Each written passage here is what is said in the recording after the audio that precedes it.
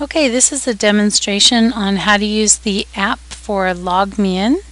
I'll open it here. LogMeIn is basically a way to access your desktop computer from any mobile device, from the web, from your phone, from your tablet, etc. It has a lot of useful applications. It isn't necessarily for working directly, and I'll show you that, but a way just to log in to get a file, to make a quick change, etc. So when you click on the app, it'll give you an option for all the different computers that you have already set up. And to get LogMeIn set up, you want to go to their web version and create an account, and then you log that information into your iPad so that you have a secure. And this is a free app, and it's a free web application, so it makes it very easy to use. So I basically want to click on this and tell it that I'd like to access my computer. I've already put in my username and password to log this in, and it has remembered that. So it asks me if it wants a login. I say yes please, and you can see this goes right to my desktop at my computer. So it's got a little mouse here that you can utilize to close things, to move around, etc.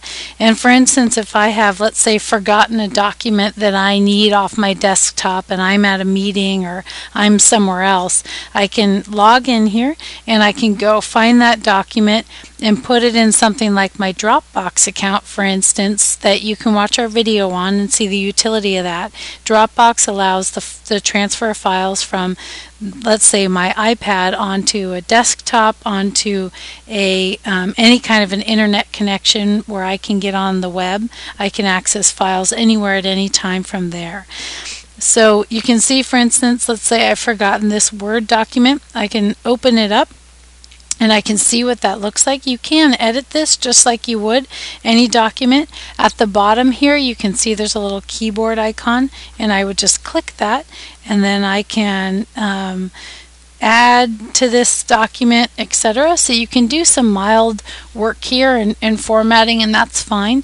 It is a little bit slow and the resolution isn't fantastic, which is why you don't want to use this as a way to work long term, but you could do some short-term edits, etc. This works exactly like it would if I was on my desktop. Once I'm done there, I can go up and save that. Once that document is saved, and you can see there's a little bit of a lag time here, I will go up and close that document. I've got another one open there, and then what I can do is I can copy that and I can take it up to my Dropbox. So you can always just drag and drop this right into the file that's on your desktop. You can do it this way depending on how you have your file set up. So I want it to go in my weight examples, and now I just paste that. So you can kind of see how that's working as it goes through, and now that's in there and it's popped up in my Dropbox. So if I'm somewhere with an internet connection, I can access that. If I'm working from home, which is another really great way to use this, and I've forgotten a file at work, I can just drop it in my Dropbox, open it, and in there at home, work on it, put it back in my Dropbox file, and it's back on my desktop at work. So again, you can watch the Dropbox file or movie on how to utilize that effectively. So once I'm done here, and I will just go down to the bottom. You can see the X down here, and that means log out. I want to end that session. Always end your session such that you don't have this running in the background, and for security reasons. And then you can also see if I was somewhere off my desktop, I could access this remotely. So this is just using Firefox.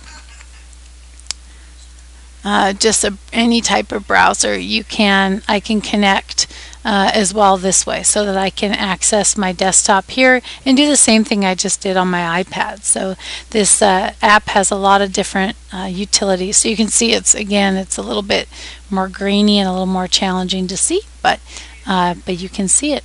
And so that is the use and effectiveness of LogMeIn.